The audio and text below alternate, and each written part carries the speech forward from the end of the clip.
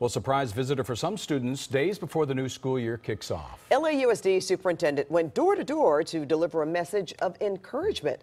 CBS 2's Amy Johnson went along. Hi, how are you? I'm Austin. LAUSD's new superintendent, Austin Beutner, spent the morning visiting students like Lily and Ricardo. So you know why I came here?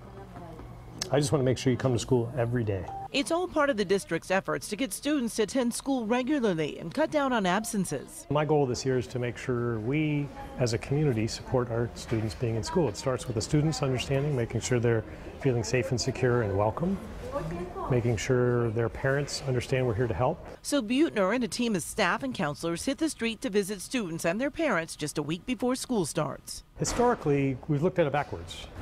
So students are absent, we get to the end of the year and we wonder why. So we want to start before school starts, remind them the value, remind the parents the value of attendance. One of the goals here is to get each student to attend school at least one more day, which amounts to $30 million. If they're not in school, the district doesn't receive funding from the state, so every student suffers one child being absent. The goal for the students, less than 7 absences a year. When you miss one day of school, it actually takes 3 or more days to make up that missed instructional time. So every day is key, every day is important. That's something Jocelyn and Karen Renderos take very seriously. They have near perfect attendance. Going to school, I remind myself, I want to become something good.